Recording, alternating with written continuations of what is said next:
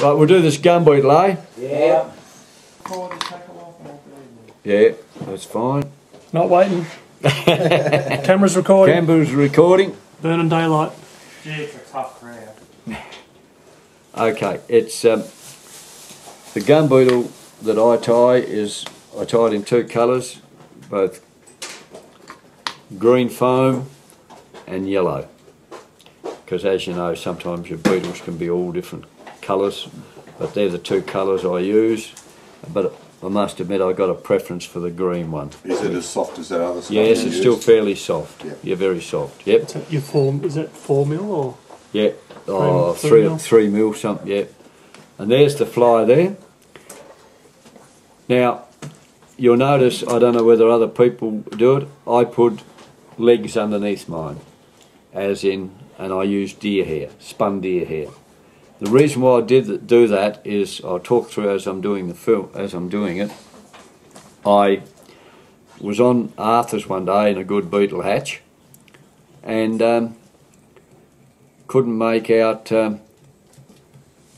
My mate was fishing, and I'd see this fish come over the top of the beetle. He'd lift, nothing. Happened 3 times. So I thought, I'll trick you. We'd actually pulled up on the shore to have lunch. I thought, I'll trick you.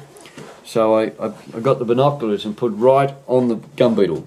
And as the fish came up to take the beetle just washed away in front of him, his mouth, because of the, you know, of the weight, just washed away. And he didn't see that. He thought the fish had taken, lifted. I said, he didn't get it, washed away from him. So I came home and Tony Dell and I talked, and this is when I come up with putting some friction underneath it in the deer hair. Okay, I just tie this in a little bit around the bend of the hook. And look, the width of what you want to tie it depends solely on your the hook that you're using. Always use on beetles of any sort like this, where you've got big bodies. A gentleman talked to me yesterday about wide gape hooks. This is a B160 wide gape, which is a wide gape hook. Is it a 12 or a 14? This is a 12. Write that down. B160. B160. Oh, it's in the paperwork, isn't it? No, it's not. I think it might be, yeah. It's what, Brian? B160. And to do that in a 14 as well, or? No, I don't do Not small. necessary. I just do them in the 12s because gum beetles are all the one size. Well, within reason. Okay. You spun deer hair? No. Neither have I for a long time. So you've doubled it already. I've got to get some of that stuff, that's for sure. It's a must. And you don't need a lot of it. You don't need a lot of it whatsoever.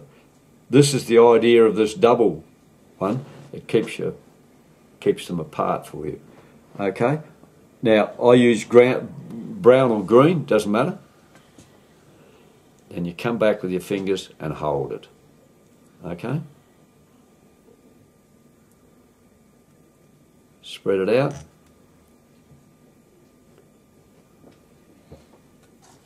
There it is. It's done. Yep. It's done. Too easy. Right? And you can use, if you want to, you can put a hackle on there, right? Mm-hmm. Which will do, but I found with the hackle, there's still some, I did try a hackle on it, but it's still some movement in it. You want them a bit stiffer, so Yeah, well the stiffer leg seems to be a bit more friction there and hold it.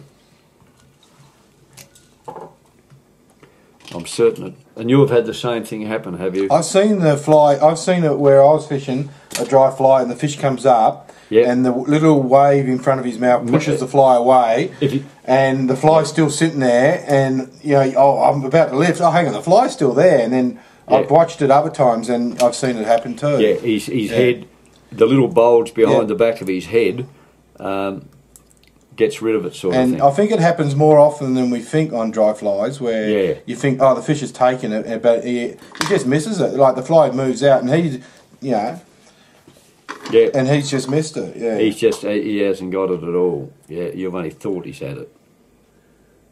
And of course, if it's out a reasonable distance, we were fishing in amongst the trees. This is an absolute. It just stretched out a little bit, so you get a bit of shine on it. See that? Mm.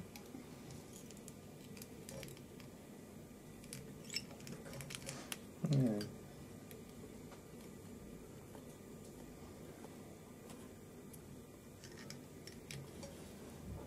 Okay.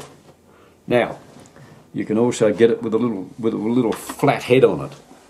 Right? Give it a pull. Push it in against the eye of the hook. Nice. Got a little head on him. Yep. Right? Then just finish him off.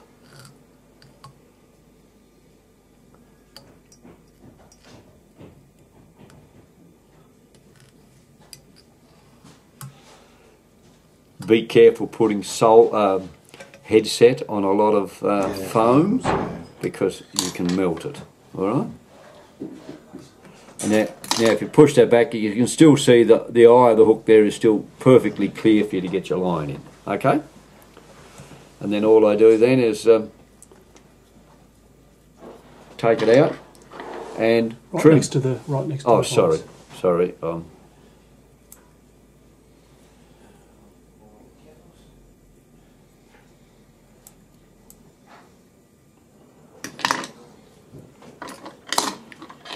And what I do then is just press them in the down direction to spread them out a little bit, and there's your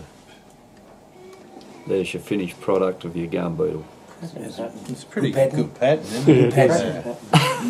Pretty simple, huh? Simple, floats like a cork, and as I say, I tie it in two colours.